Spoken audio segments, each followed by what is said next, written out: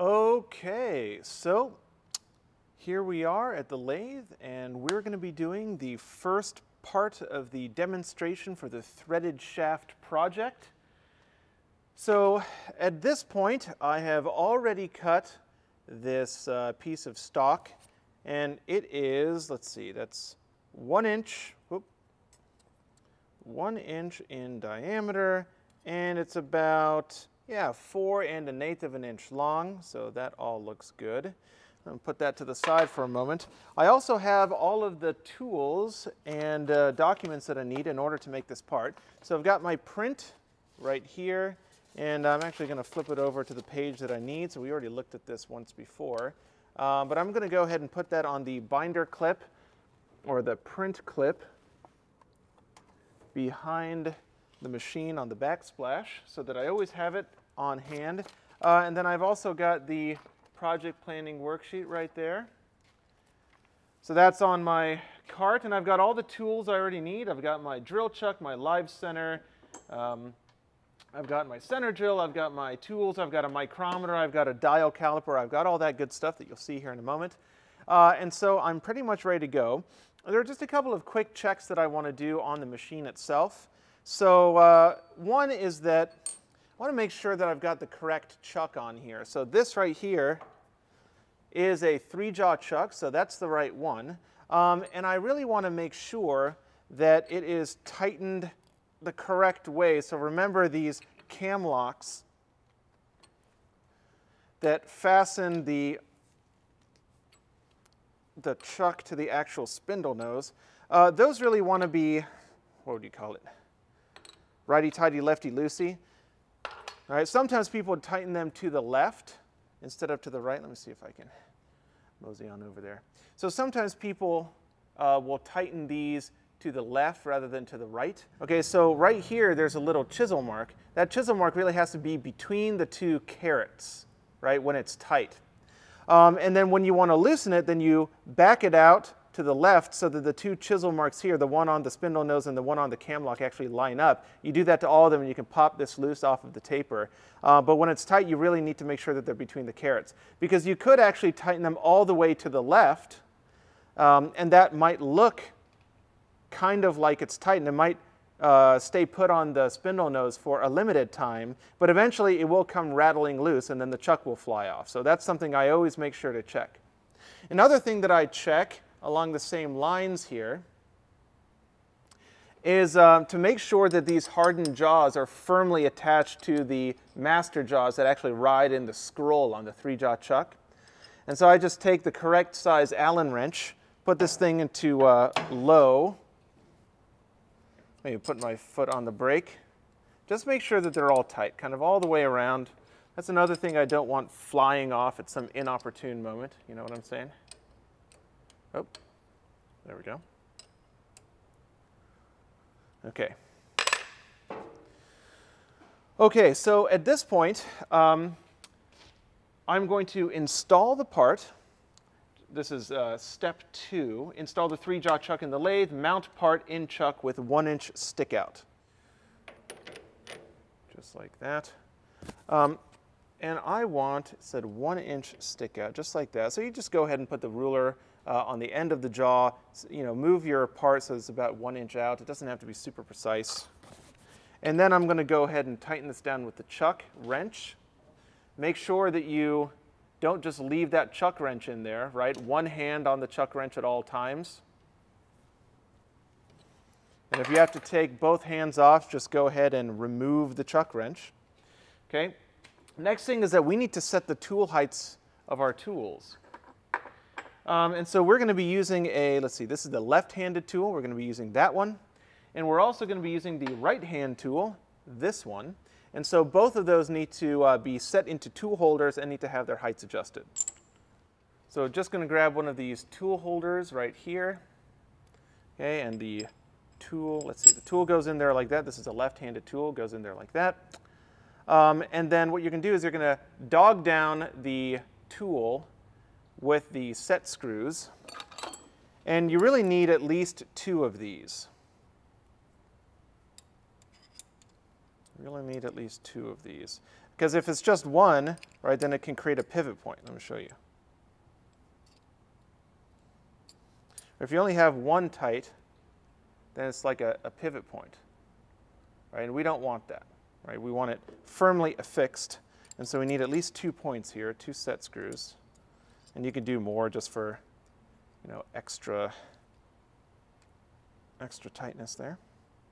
Actually, this one, where you know, I have to take that back. We're going to have to remove that one and flip it back around, just because of the orientation of the lathe. But for now, this is perfectly fine. Now, you can see that the dovetail on the tool holder fits on the dovetail in the tool post here. You know, make sure that this is open, drop that down, and then lock it. And what we're really going to be doing is we're going to be adjusting this nut right here to move the tool up and down. Basically, where the tool sits is dependent on where the bottom of this nut bottoms out on the top of the tool post. And so that's what we're going to be adjusting. But the question is, how do you actually set the tool height? Okay, I'll show you in a moment that you can actually do a pretty sensitive test just by taking a cut and seeing where the nub is. So the thing that I use actually is a live center. I'll just go ahead and put it right up into the tailstock, like so. And if the tailstock was correctly manufactured and it's in reasonably good alignment, which it probably is, then the tip of that live center should be right on the center of the spindle axis, right? Because actually we're going to use this as a fixturing tool. We're going to pinch our part between the two, between a center here in the chuck and this center, right? So if they're askew at all, then our part's not going to be turning on that true center axis. And so this really should be perfectly on center. So we can actually just adjust this up and down so that the tip of the tool meets up with that tip of the center. So let me go ahead and stick this out a little bit further. It'll be a little bit easier for you to see what's going on. Something like that, right? Okay, so I'm going to loosen this, and I can actually just lift this up. You're not going to get a really great vantage point from the angle of the camera right now, but you can just trust me that I'm lifting this up in order to get that tool point level up and down with that point on the end of the center. And then I'm just going to lock down this jam nut, right? Just makes it so that this little knurled nut can't back off quite as easy. Okay, so that's good. And actually, I need to turn this back around because the left-hand tool is going to be facing out this way when all is said and done.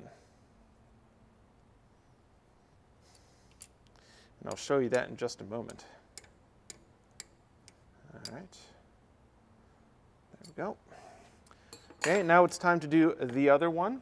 So the nice thing about these quick change tool posts is that you can set one tool, take the tool holder out, and then put another one in, and then come back to the original one. It'll repeat in its position. They say within 0.02 of an inch, which is awfully good, I think. I'll just grab another one. Okay, so this one is going to be for the right-hand cutting tool. Let me go ahead and open that up a bit.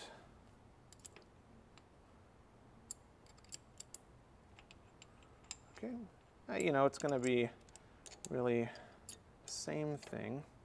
I really like these T-handle Allen wrenches, but they do tend to interfere a little bit with the tool post, which is kind of annoying. I usually get ones that are just a little bit longer. Oh. Okay, let's try this again. All right, so this one is definitely too high. I don't know if you can see that, but it's definitely too high. Stick it out a little bit more so you can see it. Like so. Okay, so I'm going to open this up. I'm going to back the jam nut off. These threads are pretty mangled. All right, drop that down a bit. Back that nut off. There we go, that's pretty close. Yeah, maybe just a little bit more. Just a little bit more. I'm kind of like getting down so that my eye is right level with the end of the center. And that looks pretty good to me, okay? Now this one's actually going to be mounted in this position. So I'm going to readjust this back this off a little bit. Okay, and just lock it down like so. Okay, good. That's both of the tools right there. At least the ones that we need for this stage. Okay, now the next thing that I need to do, all right, is basically just figure out exactly how I want to orient this compound and how I want to orient the tool rest. Okay, so first the compound, all right, this can be set really at any angle. It's not super critical.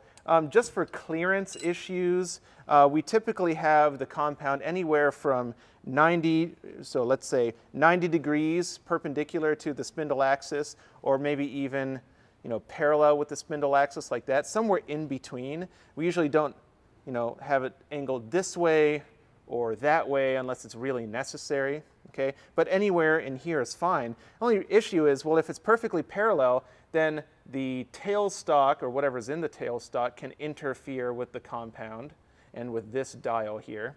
And then if you're exactly perpendicular to the spindle axis, then these two dials, and you can't really see that there. There's a dial here at the end. So the cross-slide dial and the compound dial right here, they can intersect, right? And so you're trying to move them and your hands are getting all over the place, so that's not good.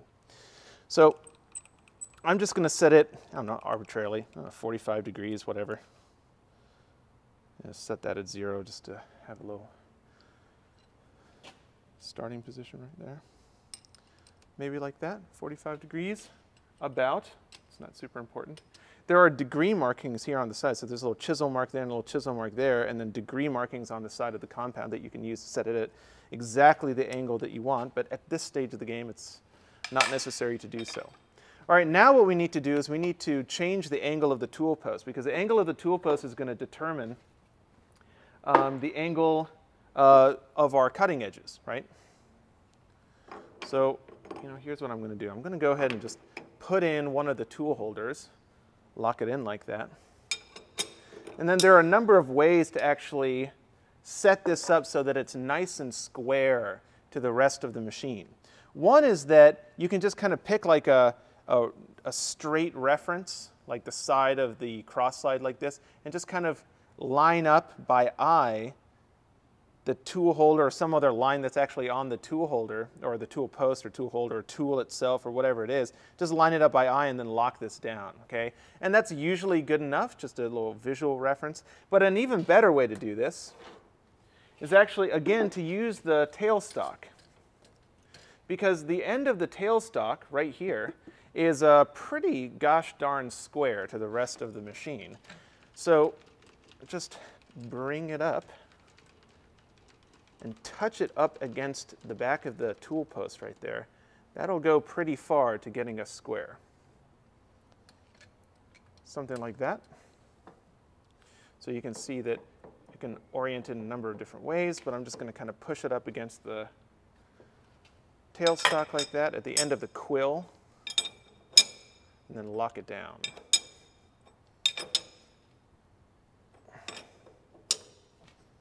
Okay, that seems pretty good to me.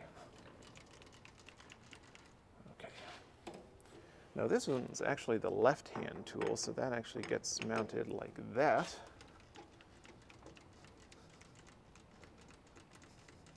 Okay, pretty good.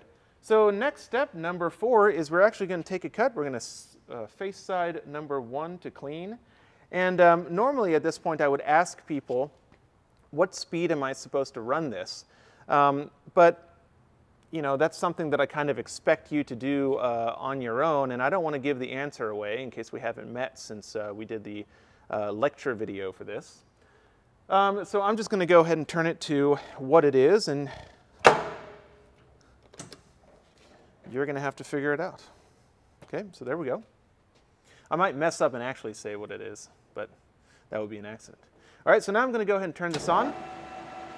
Okay, so I'm going to bring the tool in just to touch, right? So I'm moving it to the left, my left. I guess it's your left too in this vantage point. But I'm moving the carriage to the left by turning this handle counterclockwise, and I moved it just enough so that my tool actually touched the spinning part. So this is called a dynamic touch-off, Where the part being just bandsaw cut on its end is going to, I mean, you can see pretty clearly that it's wobbling around quite a bit. And so we spin it up like this and then touch off on it so that we make sure that we touch off on the furthest, the part of the surface that's sticking out furthest from the end of the chuck. And you can see that in terms of my cross slide position, I'm just far enough in so that when I move the tool to the left, I'll actually touch that diameter. Okay, now I'm going to pull that back, turn it off. Now I have this little, it's called a dial indicator, and it's just got a little plunger on it, and when you move the plunger in and out, it moves that little needle and tells you how much you're moving in increments of thousandths of an inch. And actually, it can make 10 revolutions, so that's 1 inch total, 10 times 100 thousandths of an inch. It's got a little magnetic back on it. And just stick that right onto the way surface right there. Oop, came undone. Stick it right onto the way surface, bump it up against the carriage so that you preload it a little bit. You can move the dial face so that the needle lines up with the 0. Okay, and now I'm going to take some minimal value off of the face of the part, and so maybe I'll just go in 10 thousandths or so, or maybe I'll go in 20 thousandths and see what we get. Okay, then turn it on. Now I want to set this thing so that the cross feed feeds across the face. Okay, so I'm going to push this in to get my cross feed, and I'll test it out which direction it's going. That's not the right direction. Then we'll pull the plunger out, then re-engage it. That is the correct direction, but it's feeding awfully slowly. So I'm going to go like 7 thousandths of an inch for roughing out. So LCS8W is what it says here on the side. So that's LCS8W. Okay, and so now I should have a faster feed rate. That looks pretty good. Okay, give it a little bit of coolant and feed across the face. Just until we get to the center there. Nothing too exciting. Okay, once we've gone past center, there's no need to keep cutting, so I'm just going to back it off. Okay, so what I'm going to do now is I'm just going to kind of check to see what the center of the part looks like. And actually right now it's perfect in the sense that right there at the center it's totally flat across the center. Now if there were like a little bit of a nub there, then it would be indicative of a tool height center which was not at the correct position. And there's a little bit of a, I won't say really like a science to this, but you can tell by the type of nub that you have whether you're too high or too low. So let's think about this for a second. Okay, so these are the two conditions, right? Here's the part. We can have a little sharp nub like that that really just kind of looks like a very, very, very small cylinder protruding from the end of the part. Or we could have something that looks like this. A little rounded off nub. That's a terrible drawing, but I think you get the point. A little rounded off nub. Okay, so in this case, our tool, this is the tool's just a little bit too low, meaning that it didn't, when it went close to the center, it didn't even cut that center area, and so it just left a little cylinder there. Okay, so this is too low, and you need to raise the height a little bit. But in this case, with a little rounded off nub, our tool is too high. It's too high, right? Because actually, when we got past the center or close to the center, we actually started rubbing the material off underneath the cutting edge, and that's why it got all rounded off like that. Okay? So actually, this is a pretty sensitive test. If you machine it and it comes off looking like that with no nub whatsoever, then you know that you went exactly to the center point. And there we go, perfect. Ooh, terrible, very difficult to write this way. Anyway, but here when you're perfectly on center, then you'll have no nub whatsoever. Okay, so that's what we're looking for. And here, it looks real good. So I'm happy. So now that we've cleaned this side up, step number 5 is to center drill it. Okay, so I'm going to go ahead and remove the tool for this. Get this out of the way. Okay. I'm going to install the drill chuck. I'm just going to use this little keyless drill chuck. It's just a little bit more convenient to use, although I think I mentioned in the lecture that it's not actually the most accurate thing to use, but it'll work very well for our purposes. Okay, and then I'm going to go ahead and install the center. The center drill, not the center, sorry, the center drill is a number 3 center drill. It's just a specific size. They come in different sizes.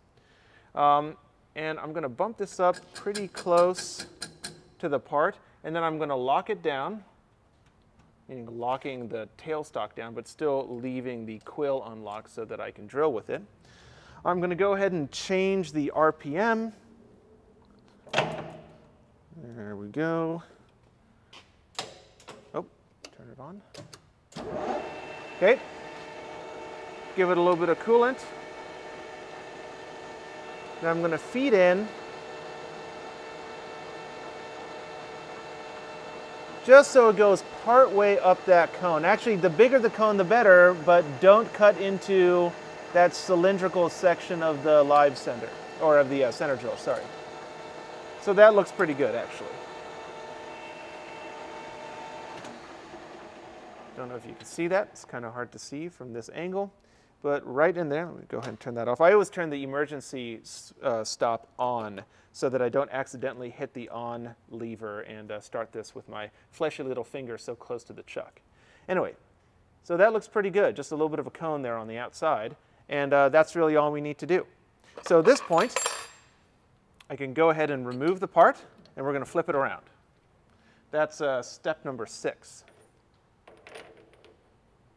And this time, I'm going to have, how much am I sticking out? 1.5 inches. 1.5 inches of stick out, something like that. Tighten that down. Okay, so I'm going to go ahead and put that left-hand tool back in there. And we're going to cut this side. So just face it to clean. Okay, so I'm just a little bit, I'm far enough in on the cross slide so that when I move it to the left, I'll be touching that surface. Dynamic touch off again. There we go. Boom, touch off. Back it up a little bit.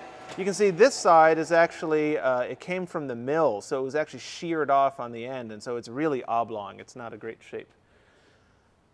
Okay, going to go ahead and set up the dial indicator. Whoop, right there. Zero it out. Okay. Now I'm going to move this, let's say 20 thousandths, and see if it cleans up. A little bit of coolant. Should really use any time you're machining with high-speed steel, especially if the workpiece material is like steel or anything harder than that. You really should use a little bit of coolant. So just taking a little cut across the face. Looks like it's cleaning up pretty well. Might have to go a little bit further. Okay, I'm past the center. I'm going to pull it back. Turn the e-stop on. Yeah, okay. It didn't clean up all the way, but it cleaned up enough that I can take a measurement. Okay, so at this point what I'm going to do is go ahead and take this out and take a measurement. It's just a little bit dirty, so I'm going to wipe that off. Okay, so I'm going to use a dial caliper to check this. Just like any other tool, you really need to zero set that dial caliper. Okay, that looks pretty good. Okay, open it up, see what we've got. From end to end, that says, I'm sorry, you might not be able to see that. From end to end, that says 4 inches and, let's say, 80 thousandths. 4 inches and 80 thousandths. 4.080. Okay, great. So in order to get this down to 4 inches, I have to take off 80 thousandths. So here's how we're going to do that. I'm going to put this back into the chuck, again with that 1.5 inch stick out.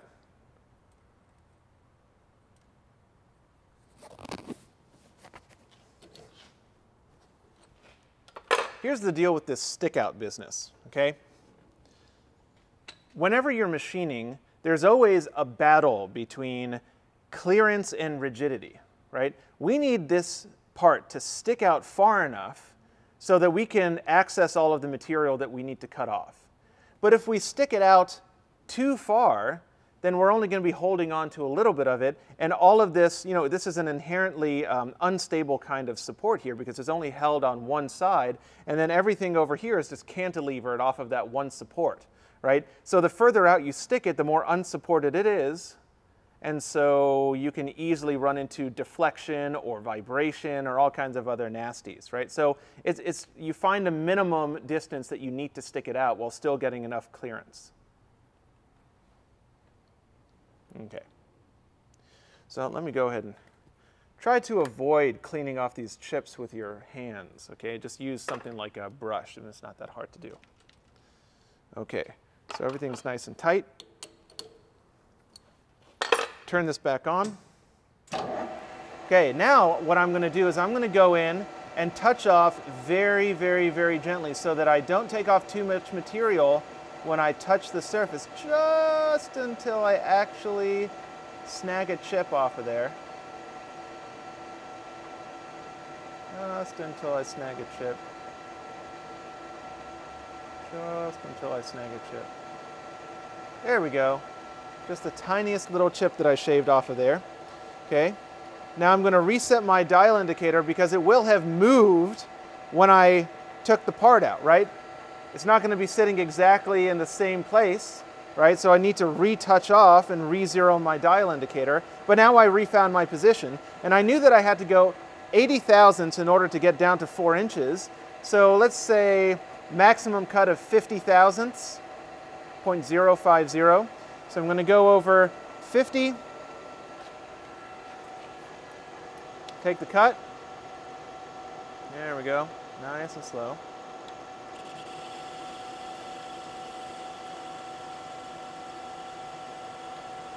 There we go.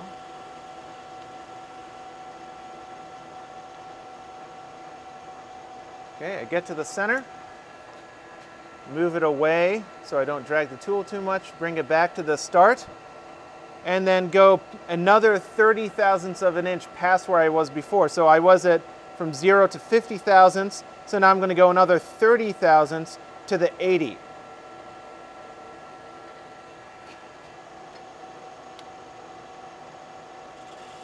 So there we go. It's cutting very, very nicely. Like I said, this 12L14 leaded steel just machines like a hot knife through butter on a summer's day. Right there. Okay, now back it off. We'll go ahead and remove the dial indicator. Stop the machine. Clean off that tool and remove the tool. Okay. So at this point, I'm going to center drill that second side.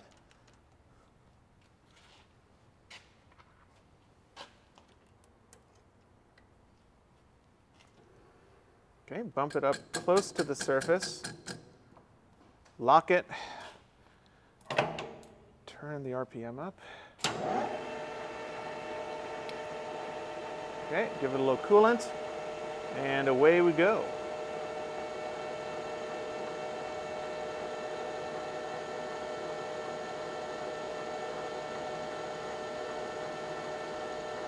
Okay, not all the way up so that I cut on the straight portion of the center drill, just to put a little cone on there. And that looks pretty good to me. You can kind of see it if I move the camera out a little bit, just right there. Okay. And now I'm going to go ahead and install the right hand cutting tool, because now we're going to turn down this diameter to 875. 875. Okay. So in order to do that, we have to talk a little bit more about something called backlash, right? It's something that we have to remember to account for when we're trying to turn very, tight tolerance diameters. But before we get into that, what I need to do is make sure that I have enough clearance here so that I can feed all the way to the end of the diameter without slamming into the lathe chuck. So I'm just going to go ahead and mark. It says that I need to cut about 1.25 inches back from the end of the part, so that's about right there. Just with a ruler, you know.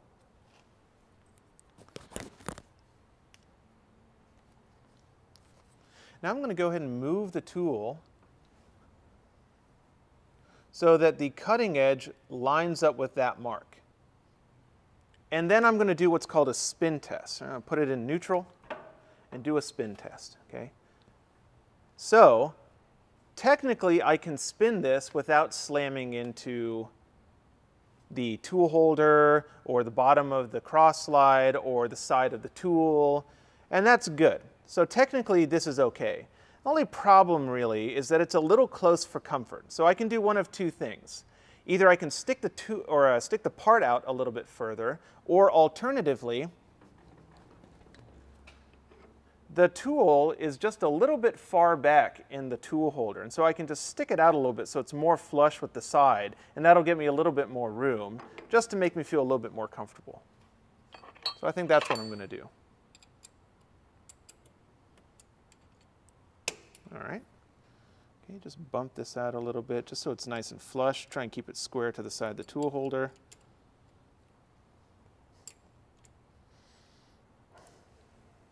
Okay, now let's double check where we are.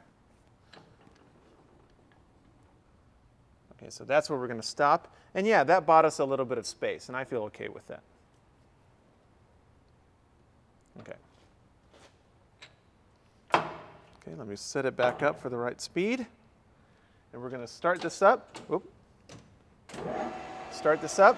Okay, now instead of being in front of the end of the part and moving to the left to touch off, now I'm going to move to the left in order to be on top of that diameter and then move in with the cross slide just until I touch. And you can see that that part is running out just a little bit, right? It's not perfectly center in the spindle, right? And so actually it's not cutting everywhere, right? I'm actually only touching the part of the diameter that's sticking out the furthest, so that's okay. Okay, now I'm going to hold the dial right here so it doesn't move, and then I am going to rotate this little knurled ring to adjust the scale on the dial so that the 0 lines up with the little chisel mark right there. And these values in here, each graduation is 1/1000th of an inch. It says it right there. And so that's what I'm looking for, okay? I'm going to be going in a certain number of thousandths of an inch. Actually, you know, I'm having just a little bit of trouble seeing that Sharpie mark. So a couple of things that you can do to make the Sharpie mark a little bit more visible is that you can go ahead and put this into a very, very, very slow speed. Like that right there is the slowest that it'll go. Then you put the Sharpie in the place where you see that Sharpie mark, and you just make like a whole ring there.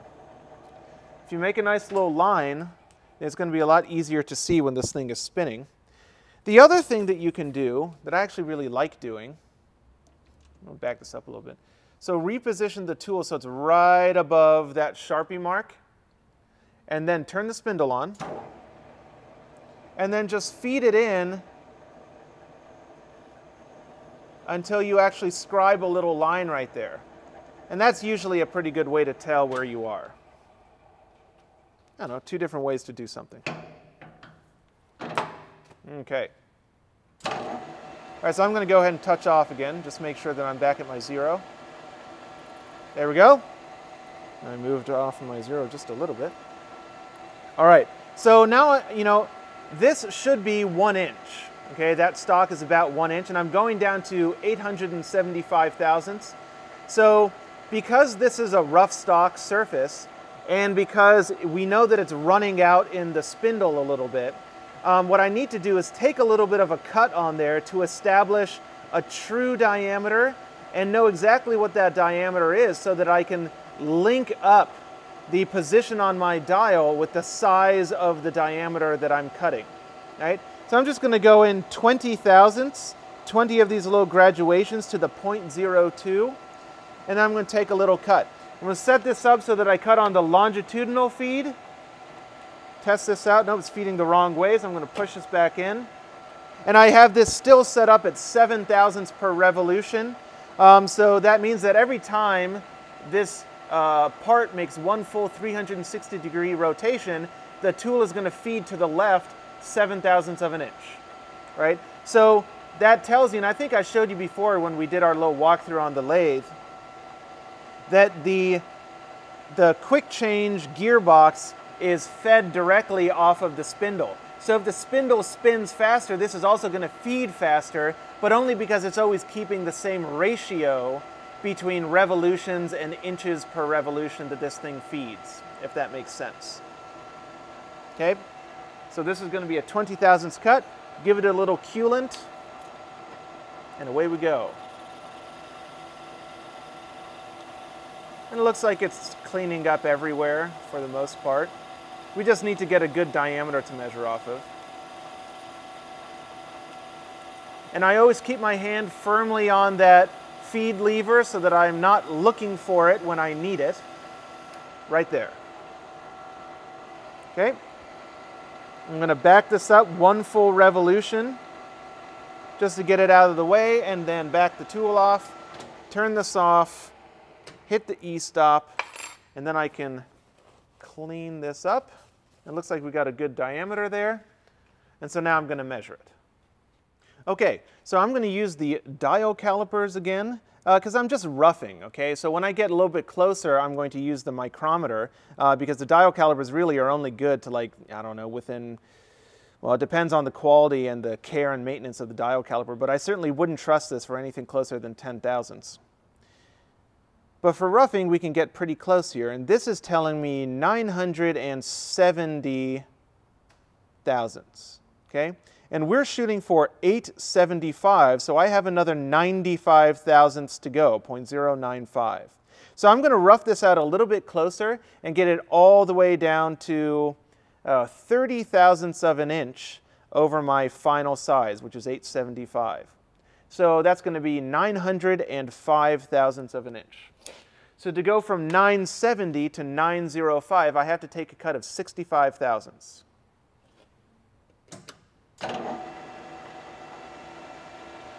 Okay, now we have to talk about backlash, okay?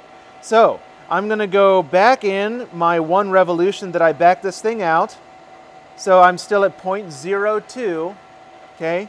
Now I'm going to go in another 65 thousandths, that's 10, 20, 30, 40, 50, 60, and 65. All right, so far so good. But what if I accidentally overshoot a little bit? I went 5 thousandths too far. Can I just back the dial up that 5 thousandths and be good? Unfortunately not, because of backlash. Let me explain.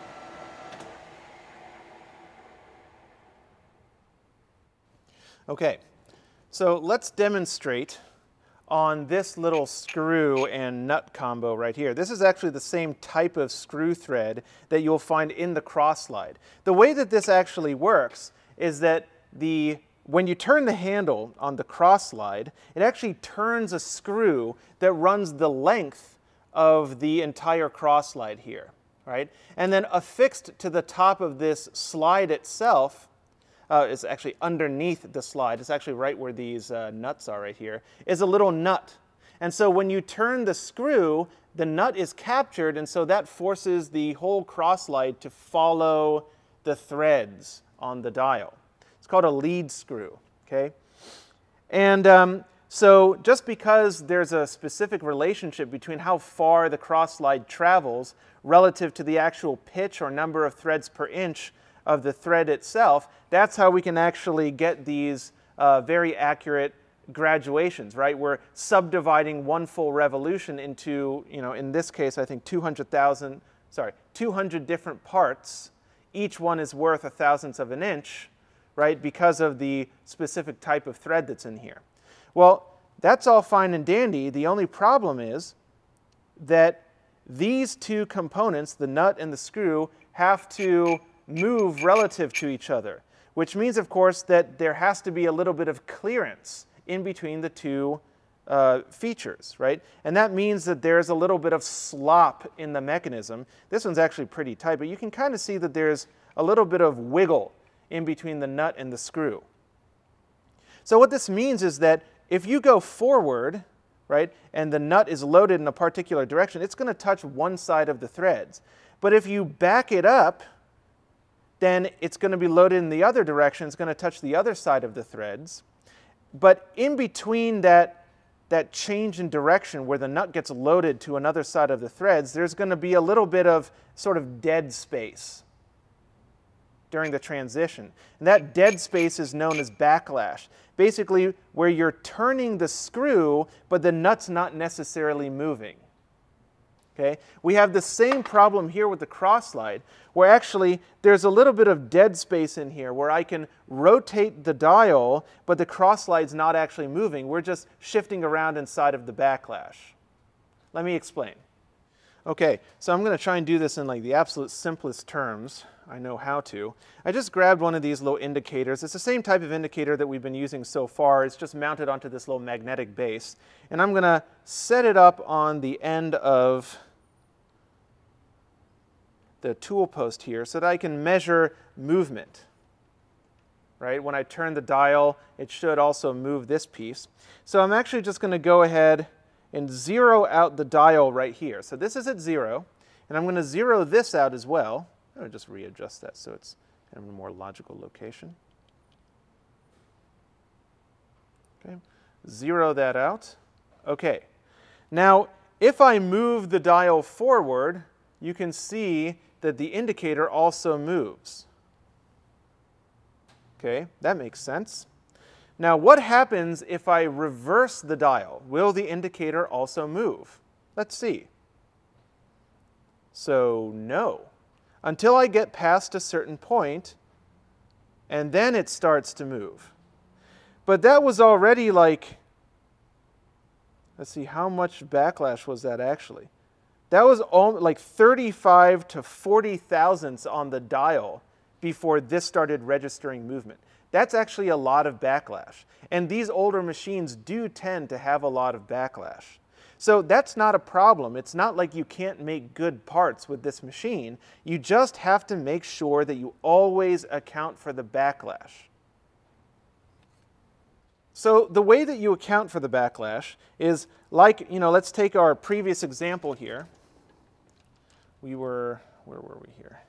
So we had taken a cut at 20 thousandths. Okay, so that's where we are. And then I went forward 65 thousandths. 10, 20, 30, 40, 50, 60, and 5. So that's 20 thousandths plus 65 thousandths. I'm at 85 thousandths, 0.085 right now. But I accidentally overshot a little bit. I can't just move back that 5 thousandths. I have to back it up, let's say 1 full revolution, and then go back into my number in the same way and just make sure that I stop at the right place this time. That's all that you need to do. You just always need to make sure that you're loading the nut in the same direction to take out the backlash. I hope that that makes sense. If it doesn't, you can leave a comment on the Canvas page. All right, let's go ahead and take this cut. Enough talking.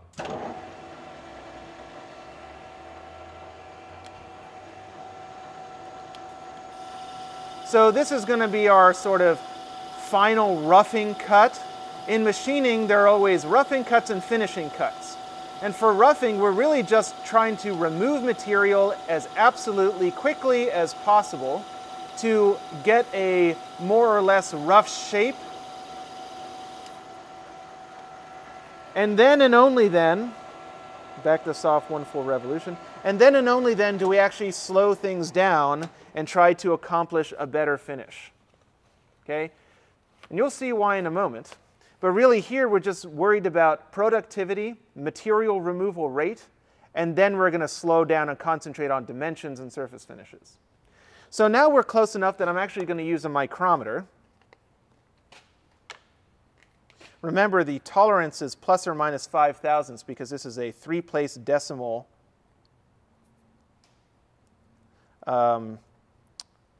dimension. Let's see. Always make sure that you zero set these. I always use the ratchet stop because it always puts exactly the same amount of force on there. That did not seem to clean it off very well. So one of my little tricks is just to use a piece of paper. Just kind of close the faces down on a piece of paper like that, and then pull it out. And that usually cleans it off pretty well. Let's see. Yeah, so there, now it's reading perfectly right there. So there's just a little bit of shmoo in between the faces, and that's why it was off. Okay, I'm going to back this out now, and I'm going to measure the surface.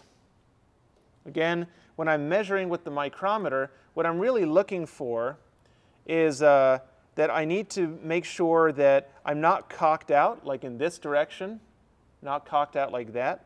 And I also need to make sure that I'm in the correct position, well, now it's towards and away from the camera, making sure that I am directly on the largest part of the diameter, truly measuring across the diameter. So what I just do is I just go in, I rock it back and forth this way, I rock it back and forth left to right, making sure that I've got a good measurement, hit the ratchet stop, lock it down so that when I remove it, it doesn't spin and change my measurement, and now I can read that.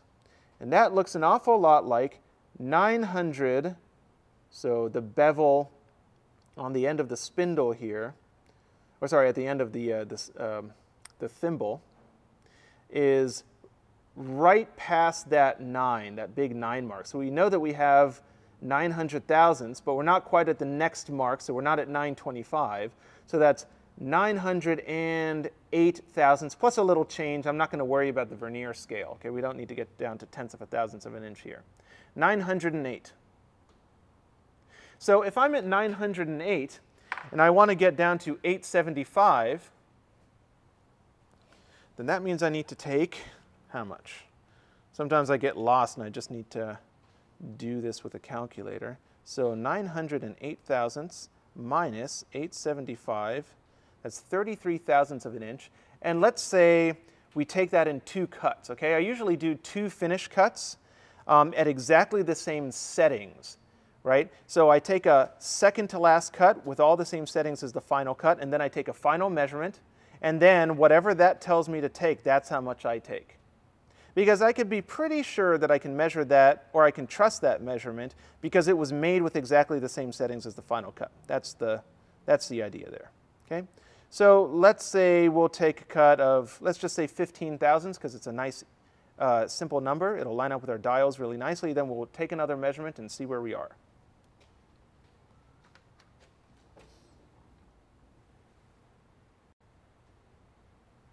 Okay.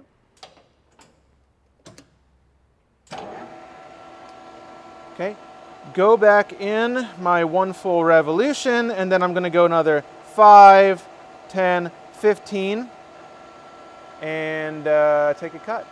Oh, actually, I'm going to go ahead and slow the feed rate down a little bit. So we were at 7 thousandths. Now I'm going to slow it down to 3 thousandths per revolution, okay? So reading it here on the side, it says LCT4W for 3 thousandths per rev. So L, C, T, 4, and W. Give it a little coolant and feed. Now you can immediately see that this is a much, much slower cut. So the reason why we don't do this from the beginning is that it just takes a lot of time. And when you're roughing, what does it matter what the surface finish looks like? Because you're about to cut off all that surface anyway. So don't even bother with it.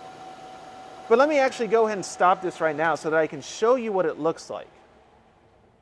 And clean that off so you can get a good image of what it looks like. You'll be able to really clearly see how big of a difference it makes how fast you feed this thing. I don't know how helpful that is, but this is a significantly better finish than this is. It's torn a little bit, and it's just much more serrated as opposed to this surface, which is, I mean, just visually shinier, but also it's much, much smoother. Okay, so that's quite a nice finish. And we could get a little bit better too. I think that this tool probably needs to get reground and restoned. You know, over time it will wear. And you can tell, like, if you're trying to, you know, you're taking a finishing cut and it looks more like this than this, then you know that it's about time to resharpen that tool. But this looks perfectly acceptable. So I'm going to call it good. Okay, let's go ahead and start this thing back up. And I'll complete the cut.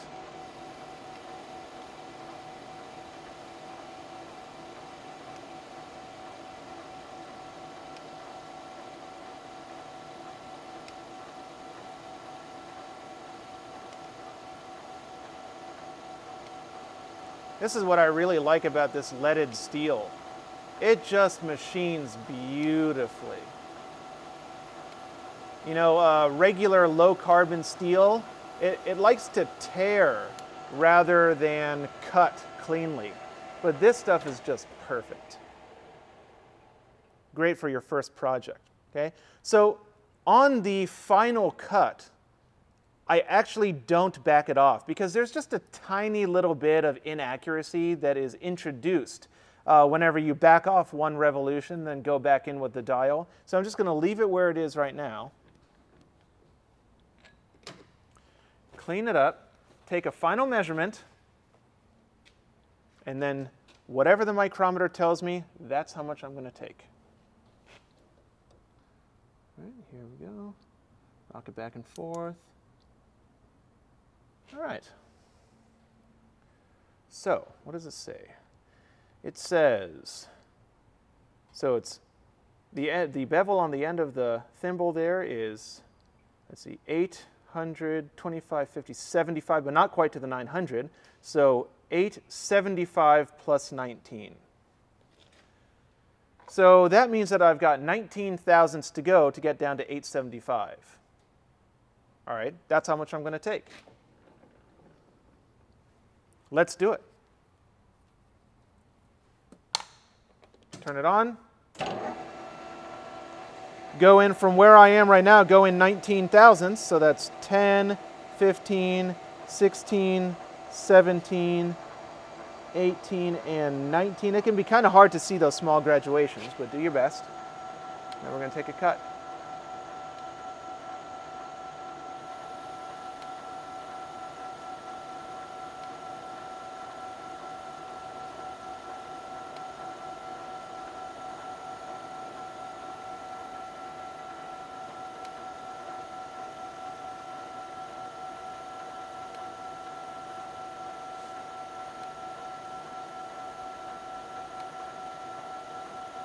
Looking pretty good. Nothing really fun and exciting happened during this demonstration. Sometimes things go inexplicably wrong and I get a, let's say, a fun opportunity to share mistakes with people. They are actually really good learning opportunities. They're just kind of irritating. But that's life, you know? That's life as a machinist. I often tell people that one of the things you just have to accept as a machinist is that you're going to fail because there are so many variables involved in this stuff that there's no way you're ever going to be able to account for all of them. And sometimes things just kind of go wrong, you know? So a major soft skill, let's say, that you've got to have as a machinist is being able to accept failure without internalizing it, if that makes any sense. I'm going to go ahead and measure this right here because just in case I'm really far off with my measurement, or with my cut rather, then I haven't moved it yet, right? So it's very easy to just take another cut of whatever size it needs to be. But so that is telling me that I am at 800, 25, 50, 75, and 1, just under 876 thousandths. So tolerance is plus or minus 5 thousandths, and I'm less than 1 thousandths off of the target, so I'm good. I'm going to go ahead and back this off, move it out of the way. And one thing that I'm going to do is that there's a little bit of a, it doesn't really feel like there's much of a burr there, but there's a pretty sharp edge. And even if there's not a burr, this can get sort of damaged pretty easily. So I'm going to just break that edge with a file just in order to clean it up. Okay, just going to use this file right here. Nothing special. Going to go ahead and Set this to a very, very low speed. Filing on the lathe is done at a very low speed, something like that. That's just 70 RPM, the slowest it'll go. Okay, now I always stand off to the right side of the file. You really make sure that the file's got a handle on it, right? Because if it's just the tang, this can easily get kicked out and become a projectile, right? So go ahead and cock this out at 45 degrees, and we're not just going to let it sit there rubbing on the same part of the file the whole time. We're actually going to stroke it forward, remembering that a file only cuts on the forward stroke. You can be pretty gentle with this. I mean, it's not going to require a whole lot. That's already good enough. Beautiful. Okay, let's take this thing out.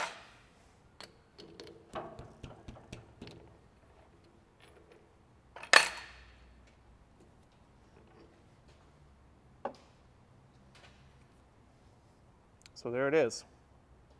Okay, we've got faced to the correct size, center, center, and this is turned.